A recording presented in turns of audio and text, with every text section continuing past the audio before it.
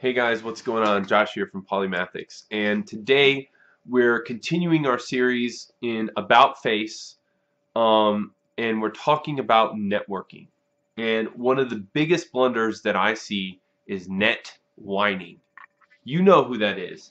This is the person who is constantly going on Facebook, Twitter, or maybe they're talking to you in person and they're telling you about all how terrible their job search is going and how it's all the employer's fault, and they don't know what they're talking about. They don't see what quality they are, blah blah blah blah blah blah blah. And so before I get into why this is such a terrible strategy, is I I like to put like some neural triggers, so that you can kind of remember the conversation in the future. So today what I've got is Starscream from Transformers. Most of you know who he is. I got Generation 1 Starscream here. He's talking, well, he's getting yelled at from Megatron. And because whenever Starscream messes up, whenever Starscream does something wrong, he always points fingers at other people. He never puts the blame on himself. He never tries to see what he did wrong in the situation.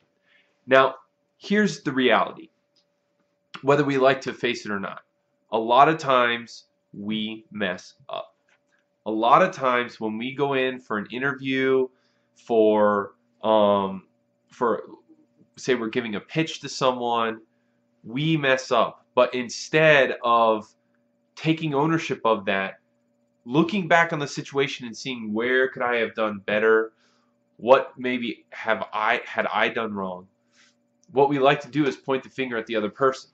And so what happens is two really unattractive things come out of this. One is we go from job interview to job interview to job interview, and we continually strike out, and then we place the blame on other people. So one, that's never going to help you grow and get to the point where you can hit one out of the ballpark, right? You have to always evaluate the situation, and even if they were wrong in some aspect, there's always areas where you could have done better. The second thing, and this is the most unattractive thing when we're talking about your network, is posting dirty laundry out for everybody, right? The people in your network are supposed to be there and feel confident about you. They're supposed to want to depend on you. And if all they see is you whining and complaining and pointing fingers at other people, it really looks unattractive. It's a very, very unattractive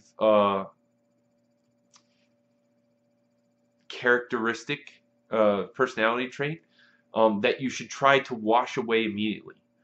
You can, to some extent, it's okay to say, I been having a difficult few weeks, but I'm taking care of it. I'm working to see, like, what I can do to change things around.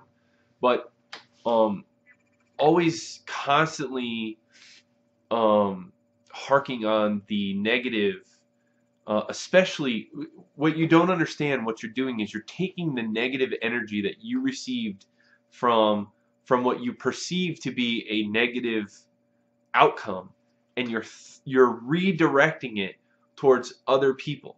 And this is bad, but this is particularly bad and particularly poisonous when you're redirecting it towards your network, because what you're doing is you're infecting your network with negative energies, and they're not going to want to be around someone who is negative. So no matter what your situation is, refrain from throwing the negative out. Don't be a Starscream. Don't point it at other people. Own up to who you are. Own up for your mistakes, and then press on.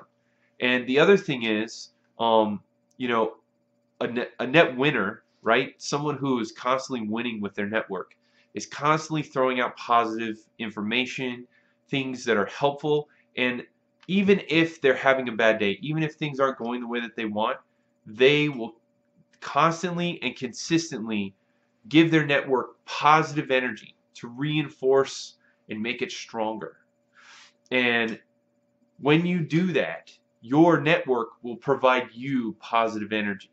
What you don't want is your network to either, one, shut you off completely because they don't want the negative energy, or you also don't want them to send negative energy back at you, because that can be a poisonous cycle that just builds and builds and builds on itself. So I hope this has been helpful. If you have identified yourself as someone who's constantly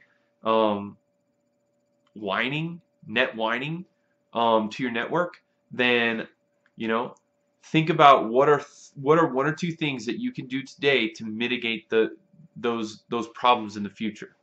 And then, going forward, maybe the next time something bad happens, whether it's job related or not, you write it down in a journal or you make your own video about it. But that way you can vent and you can get it out of your system, but without throwing that negative energy out into your network. Because when the going gets tough, the tough need their network. Okay, I hope this has been helpful, and I'll catch you in later videos. Take it easy.